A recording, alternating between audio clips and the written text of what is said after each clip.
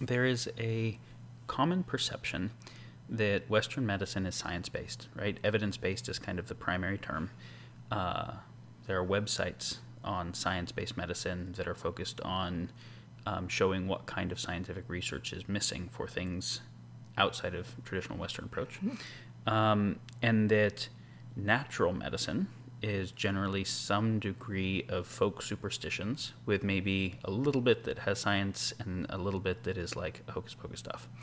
And I think that's actually fair oftentimes when we come to, I mean, there's obviously an assumption that if something is natural, it's good for you, that some people have that is very unsophisticated.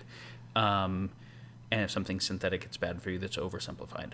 And muscle testing is a very different diagnostic method than actually running labs.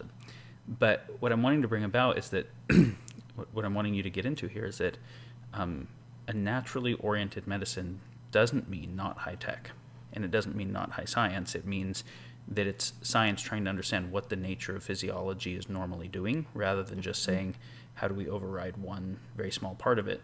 But to just speak to that for a minute, because when you say there's a divine intelligence, right, that can also kind of speak to the like, oh, so are you doing prayer healing? So a little bit more, is theism required? Is any particular other than rational belief system required? And is what you're doing drawing upon the sciences? I love this question, and I wish we had all night to talk about it, because there's so many different directions we could go there.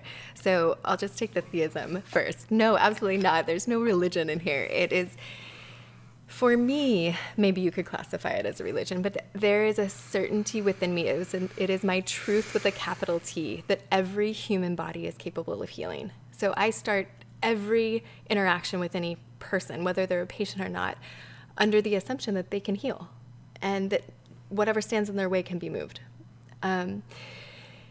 Does that answer the God question?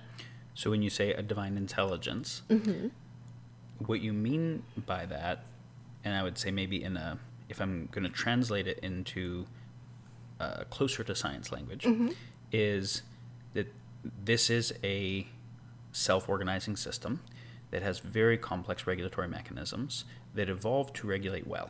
Yes. And if they're not regulating well, there's probably some problem in the way that if you identify it and clear it, it actually evolved to regulate well. Precisely.